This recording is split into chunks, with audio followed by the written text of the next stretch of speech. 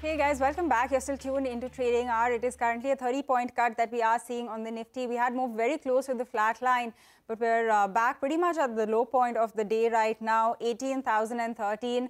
Let's see if looks like we might even break that 18,000 level. But to discuss the markets, we are now joined by a guest. Rohit Srivastava, founder and strategist at Indiacharts.com, joins us now to discuss the markets. Rohit, good morning. Thanks a lot for joining us. This is Pavitra. How do you see it set up now? For the past few days, all of this week, pretty much, we have been facing resistance at that 18,250 kind of level. We do have the earnings season coming up, next week. We have the budget after that.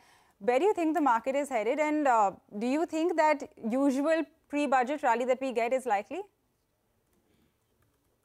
So, I started December by thinking that, we would see a possibly significant decline that month. But how December ended is that we didn't even see a 10% dip. And also by the end of the month, both in India and the US, we had the CBOE put call ratio and the volume put call ratio here both spike up pretty significantly, which means that the number of puts being traded relative to the number of calls that are being traded was very, very high. Now, that gives us one potential short-term oversold reading to really deal with.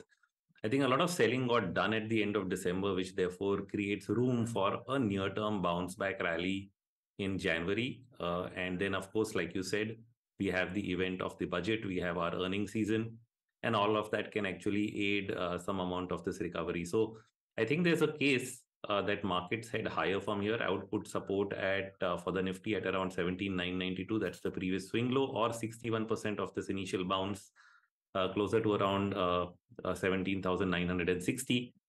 And the upside could be at least to start with 61% of the entire fall, which is around 18,460. So that is the risk reward we are really looking at in the near term.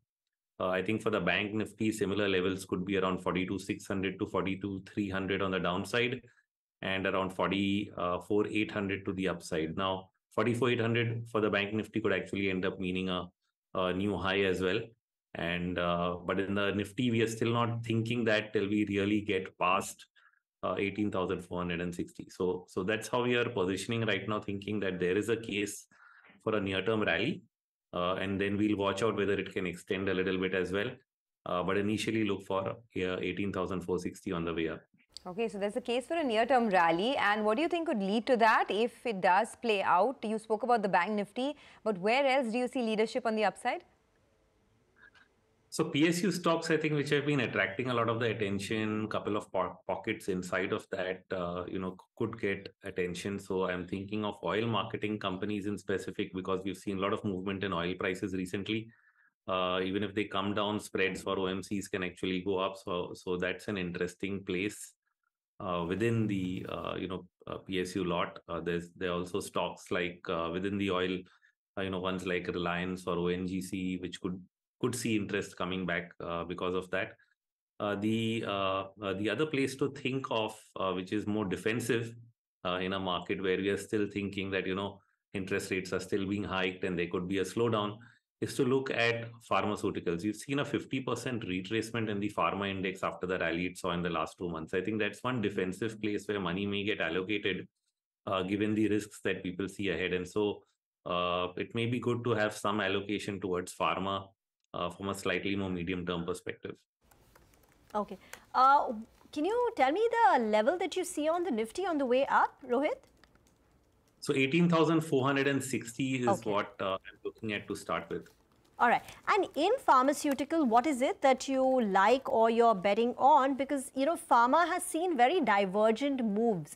On one hand, you've got a Cipla, which has done well. It's been resilient. But on the other hand, you've got Lupin, which has been a drag. So which ones in the pharma sector would you bet on, the stocks?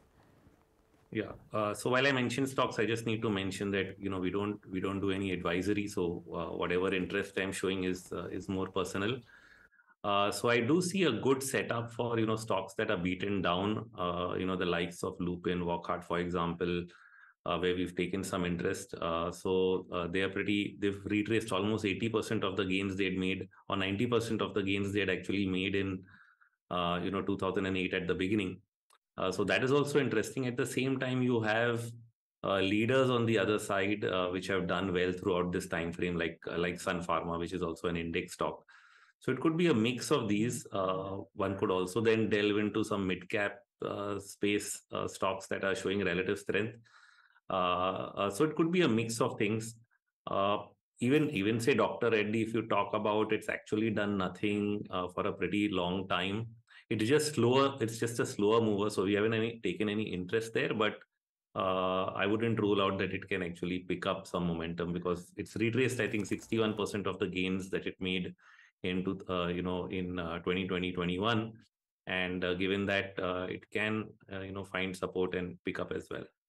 All right, that is on the pharma space. Rohit, the next space I want to ask you about is just what we're seeing with crude. Right now it's under 78. Where do you see this headed? And then would you play this? Would you look at the OMCs or any of the oil companies based on what's going on with crude? Yeah, so I did mention the OMCs are a very interesting setup. They've been underperformers for a long time, I think many years now. But they are closer to the bottom end of their 2-year, 3-year ranges. So therefore, the risk reward is pretty favorable, and falling oil prices will help. So what I think is happening to oil is the recent failure for it to really get past $85, $87 means that we may be heading back to a much lower level, maybe closer to $60, $62, which is from where that last rally started more than a year back, before we got the Russian crisis, and then we crossed 100. So I think there's a case that prices actually go back down there, and that could OMCs are an easy bet on that as a beneficiary of that trend. Okay, all right. We'll leave it at that. Thanks a lot for joining in and have a great day. Let's slip into a quick break. Up next, Microsoft CEO Satya Nadella tells CNBC-TV18 that India is an exception in the challenging global scenario. He also warns of a very difficult 2 years for the tech sector. Excerpts from that conversation coming up in just a bit. Stay tuned.